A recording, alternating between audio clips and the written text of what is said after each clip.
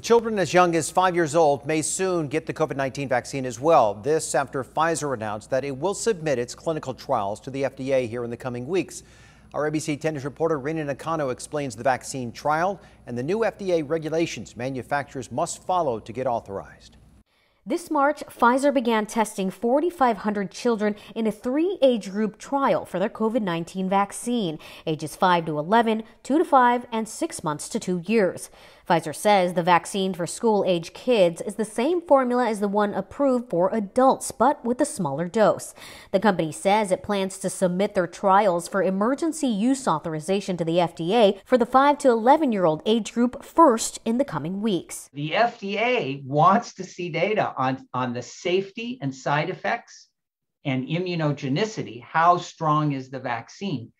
In the older age group generally first before they'll take it down. Friday, the FDA also announced a new standard for pediatric COVID-19 vaccine trials. Clinical trials must include a 2-month follow-up period after giving the final dose, where manufacturers monitor the effects of the vaccine.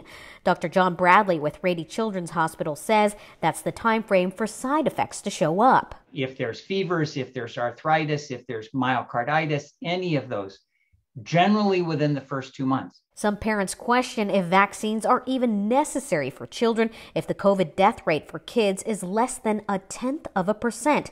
But Bradley says infected children can still spread the virus to higher risk people like grandparents. He believes vaccinating the youth will get the community back to normalcy. I want kids to get back to just being kids and playing with each other. And I think the key to that is immunization of all children. Rina Nakano, ABC 10 News. And Bradley does believe by next month the FDA will grant Pfizer the EUA for 5 to 11-year-olds. And within a few years, he believes the COVID-19 vaccine will become a required shot for all children, such as the hepatitis or tetanus.